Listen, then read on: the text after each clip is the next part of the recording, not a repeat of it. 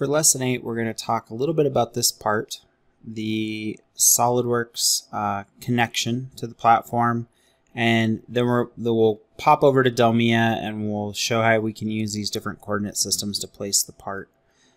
So as we get started here today, what we're going to do first is we're just going to talk a little bit about this part. In Lesson 7, we talked about the auto import of coordinate systems. So if I had these on, I could directly import them into DELMIA using the method that we've used up to this point. However, if I'm using the connector or 3D Experience SolidWorks, there are some extra capabilities I can get by using those tools to do the conversion to the 3D Experience platform for me. One of the big ones that comes into play are sketches. If I have an unconsumed sketch here, so one that doesn't exist in a feature, so generally for manufacturing, we create sketches and geometry and things like that that come into play that we use for special programming, or we may use it for remnants. Those things, if they're here in the tree and they're unconsumed, I can convert them to the platform, and those sketches will then show up in the CAD file or the CAD object for me to actually use inside of DELMIA for programming. So the more connected we are with our CAD system to the platform, the more capabilities we're going to get, which makes it more streamlined for us to program the parts. Now, one thing that we should talk about is in the tools area for the connector, or in 3D Experience SolidWorks, there are some tool settings. There's this thing called Derived Formats, and what this will do is whenever you convert a SolidWorks file to the platform, you can have it automatically create a copy, which is what we generally work with in manufacturing anyway, but we can also create PDFs and step files and those types of things. Beyond that, I can specify which configurations get converted as well. So if I had a part with multiple configurations, but I always create one called manufacturing, I can say, hey, only convert the ones that are manufacturing as a copy for me to use. So I'm not copying a whole bunch of stuff. I'm just copying what I need to be able to use it downstream. So in the settings, you can set this up depending upon your workflow. But the cool thing is when we work in manufacturing, we're actually working with a synced copy to the original engineer's file without actually having to create that copy. A lot of times in downstream manufacturing, you'll see companies take the engineering CAD file, whatever format that's in, and then they save it as a parasolid step by just some neutral format that then manufacturing works on. And if there's a design change or revision, then that whole process goes over again, and then there's all this extra data that just floats around and nothing's synced together. With using SolidWorks and the 3D Experience platform, I can have it automatically manage those links, so I don't have to worry about it. All I have to do is just create the file the way that I need to create the file and let the system take care of the rest. So in this instance, I'll just walk you through a real quick process. We have one sketch here just because for an example for training, and then we have a couple coordinate systems. So to save this to the platform, I can just right click and hit save, or save with options. I'm going to pick save with options just because I do want to show you that there are different settings here. I can also run revisions. I can save to a specific bookmark, and then I can put comments like, ready for manufacturing, just like you would in any PDM system. Now, if I wanted to bump this to a new revision, I can click here, and then that'll kick off the, creating a copy that is a configuration, or a revision, I mean.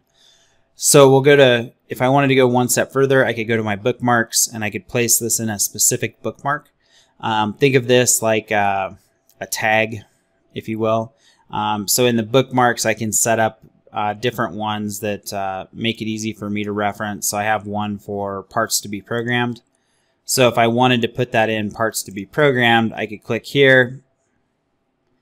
And once I open it, I can say apply to all, and it'll put all those files in there. So then I can go ahead and just search in my bookmark part to be programmed and find this file. So it makes it easier to sync and communicate. I can also share those bookmarks with other people, so the programmers on the floor could actually find the file and open it up and do what they need to do. So we'll hit save.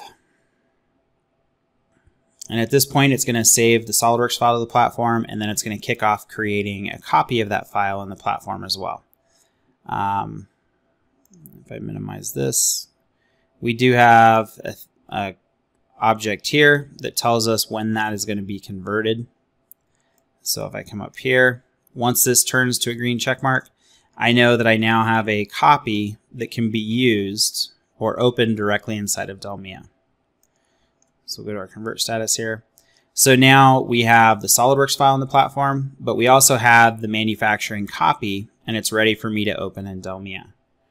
So what I'm going to do now is I'm going to jump over to our DELMIA, and I'm going to go search my content.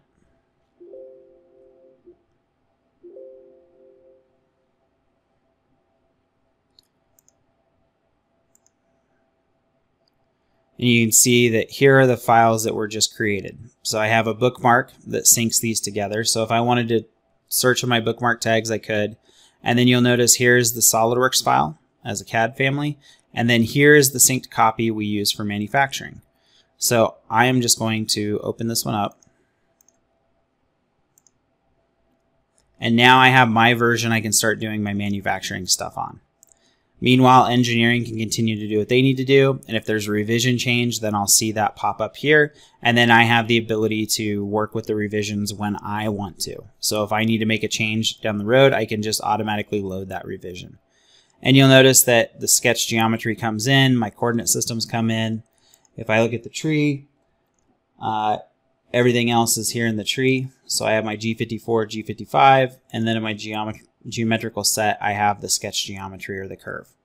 So using the connector with SolidWorks gives us more capability for downstream use. And then we're always working on that synced copy, so we don't have to worry about overwriting anything that engineering would do. So with this, we now just go through our regular process of setting it up in programming, which takes us to our next step, which I want to build a little bit on what we talked about with the previous lessons. So I'm going to go ahead and take this, and we'll get this loaded in a PPR.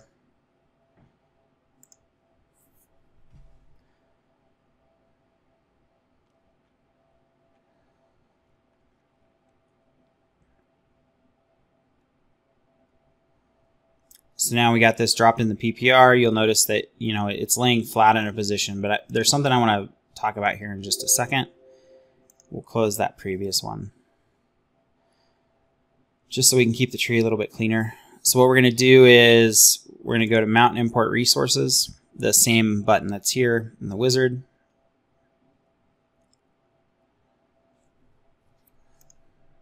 And we're going to load in a quick machine because I want to show you something about placement. So we'll do a search.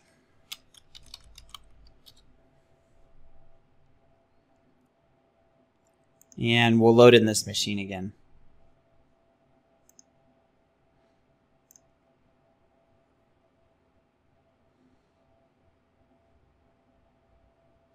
And even your machines can have revisions. You'll see that we have A1 here. So if I had different revisions of the machines, I can have an A1, B1, C1, D1, whatever we need to be.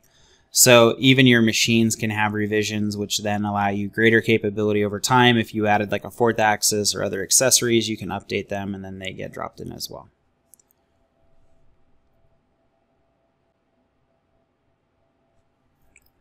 So once we have our machine come in, you'll notice the machine also comes in with an end mill. In this instance, I already have tooling assigned to it. So like we did yesterday, what we're going to do is we're going to place this, but I want to show you a couple things that you can do here, which is actually sort of cool. So I'm going to click on, in my Mount and Import Resources, I'm going to click on my part. And it's going to ask me to pick the coordinate system. And then I'm going to pick my workpiece, and I'm going to drag this guy over. And then we'll double click, and there's our first version. Now let's say I want to machine the second side of this as well. So I can go to Mount Import Resources, click my product. It's going to ask where the setup needs to be. And I'll move this guy over. Now, I said I wanted to machine the opposite side of one of these. Well, I can do that So if we look at the setups for here, I can go to Workpiece Mount, and you'll notice that I have coordinate system I can select. So if I come over here and I click this one, and I can say that's the one I want to work with, it'll actually flip it to the opposite coordinate system.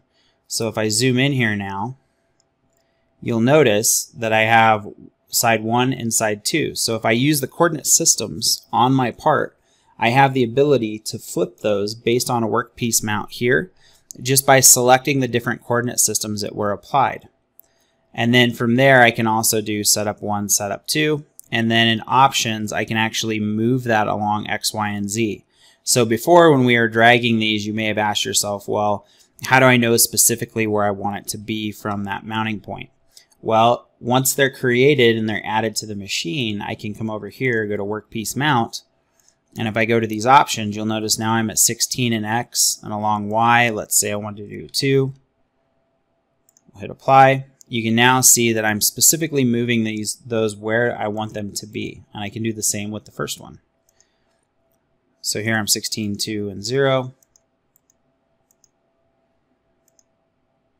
And I'm 16, 2, and 0. And so right now I'm looking at the G55, Workpiece 1. If I go to Setup 2, that flips me to this one. Now I'm at 9. We'll hit Apply. And in this one, we want it to be 2. And then Z, we're sitting right on the table. So very quickly and easily I can import different things, but you can see that by having the coordinate systems on there, it makes it easy for me to flip. So if I'm only machining one part at a time, I can still use this process and flip it or specifically place it. But in an area like this on a router where I may be making multiple parts, I can drop those multiple parts in tied to this setup and then just place them how I need to place them based off the coordinate system. So it makes it very flexible, because if the design changes, then I have the option during the import to still use those coordinate systems and make sure everything aligns the way that I need them to. So the next thing we'll take a look at here, we'll save this quick.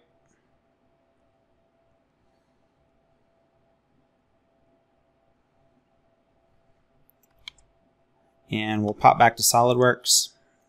And what we have right now is we have A1 on this. So what I'm going to do is I'm going to reserve this, which is similar to checkout. Some of you may have done that before with PDM systems.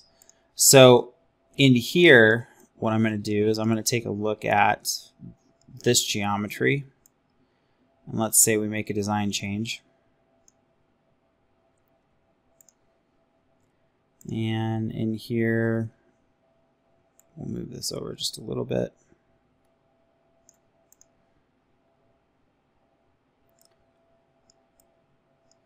And on this side,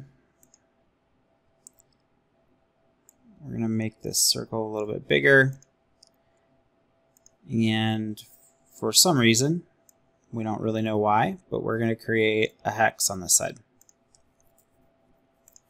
So we have a few different design changes here. So we'll save that. And then what we're going to do is we're going to save with options to check this in, and we're going to create a new revision. Update. So we'll make that. We'll hit save.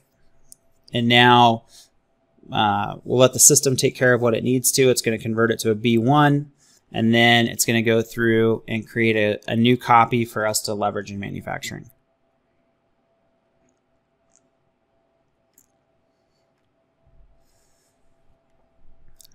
So now we have our copy made. We're going to go back over here.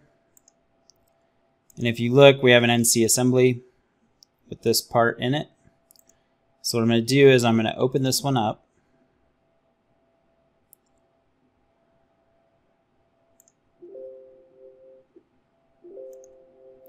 And you'll notice that when we're looking at this, we have a default 8.1 here. So when you look at the files, you have the option for doing an update, and there's an assistant for update where it'll tell you the difference between the new and the old, and in the update you can actually, it'll color code what's different and what's not, so you get a graphical interface. And then you also have the ability to replace by revisions, latest revision, or existing. So if you had a specific file you wanted to replace with, you can. So you're not stuck just always going forward. You have the ability to look forward or backwards with anything that fits this file. So I'm going to try replace by revision. You'll see that we have A1 and B1. So this is the latest one that came in. So what I want to do is I want to replace by that version. I'll hit OK.